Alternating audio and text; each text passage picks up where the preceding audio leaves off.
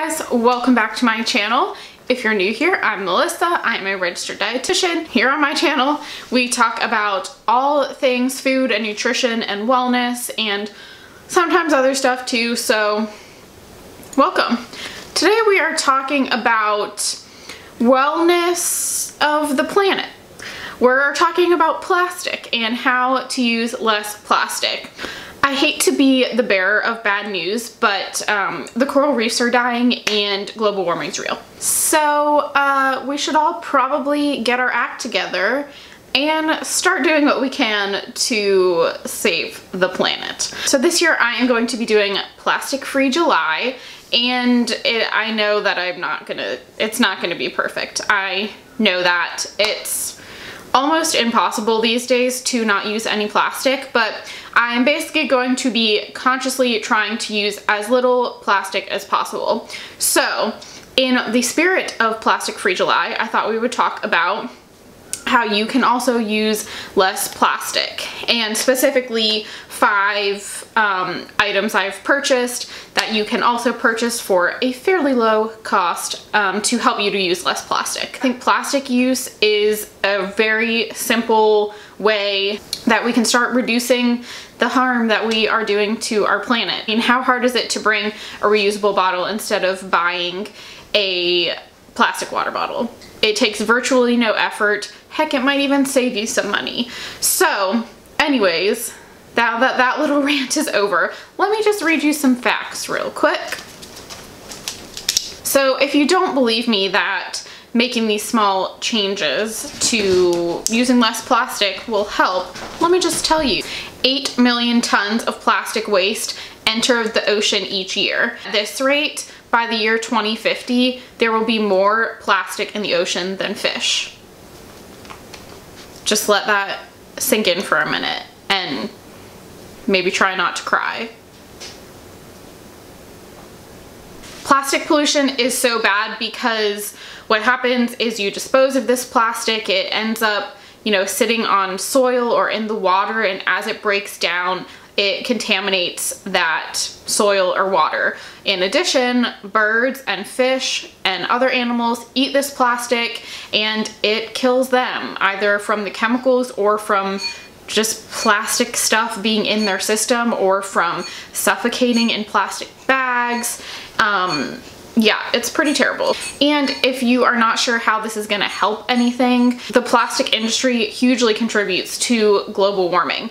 Pretty much all plastic is made using oil or gas of some sort, which contributes to carbon pollution. To make one plastic water bottle, it takes 82.8 grams of carbon. So if you're thinking about that carbon footprint, that doesn't sound like a lot, but given that over 563 billion plastic water bottles are made every year, that adds up really fast. So we're killing the coral reefs and the oceans and the fish and the birds and contributing to global warming. So if we can do our part by just bringing a reusable water bottle, I think we can make that effort.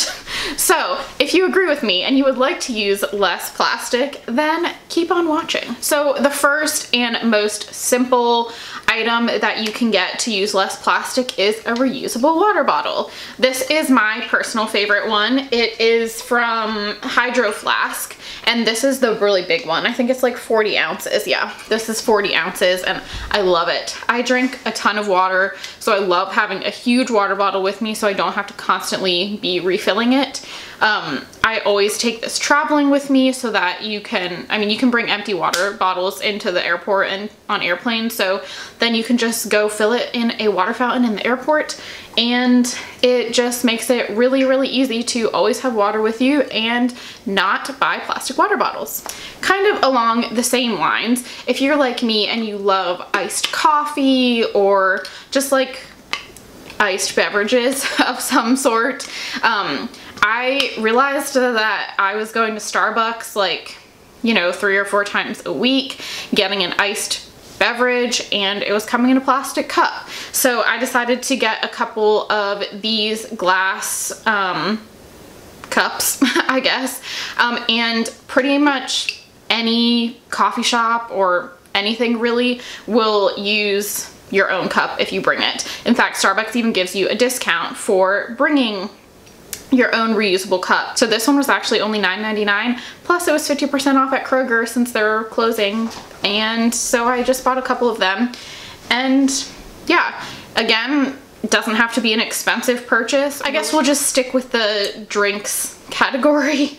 And so the last drink thing I have is reusable straws. Again, we use something like 500 million straws a day.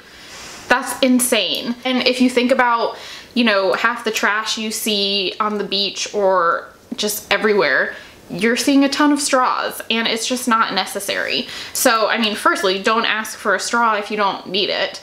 But if you do need a straw, then get some reusable ones. These were like $8 for a 4-pack or something on Amazon, and I love them. They come with a little cleany thingy. What is it called? They come with a little pipe cleaner so you can clean them out. Actually, I prefer drinking through these because if you're drinking something cold, it makes it like extra cold because it's like the metal straw. And yeah, you're saving so many straws by doing this. I went to dinner the other night and she brought plastic straws in plastic wrappers to the table. I was like, why? Why? So get you some reusable straws. It's really easy. So the next one, again, is super simple, and that is reusable grocery bags. So I don't even know where I got this one. I think it's like a Shop Small Raleigh bag, but you can buy them at grocery stores. I'm sure you could buy them at like the dollar store or something too, and just keep them in your car. And honestly, unless you're doing a huge grocery shop, you really only need like one bag to fit all your groceries in, because a lot of them are a lot bigger than the typical grocery bag. You know, if you think of every time you go grocery shopping, you use however many grocery bags. Sometimes you don't even need a bag and they just give one to you. You go and get like one thing and then you're using a plastic bag, and it's just not necessary. And it could be so easily fixed by just bringing some reusable grocery bags with you. And finally, the 5th product is also a bag, and that is reusable sandwich bags. So this is the Rezip brand. I got these on Amazon. I think it came in a pack of 4. I don't remember how much it was, but I will link the ones that I got below. I know like Stasher bag is kind of the most popular one that I see everywhere. They're super expensive. I mean, I'm sure there's a quality difference. I don't really know because I've never felt a Stasher bag, but these do just fine. Again, this is something that is so simple to switch. Like, who cares if your bag is in a sandwich bag or a reusable bag?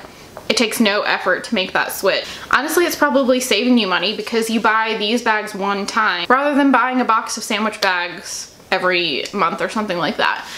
So again, a super easy swap. You can just put these in the dishwasher and then leave them out to dry, and yeah, they work great. So those are 5 simple swaps that you can make to reduce your plastic use this month. I hope that you learned something today. If you want to do Plastic Free July with me, then comment down below that you're doing it with me, and also let me know what tips you have, because there are some things that I don't really know how I'm gonna cut down on.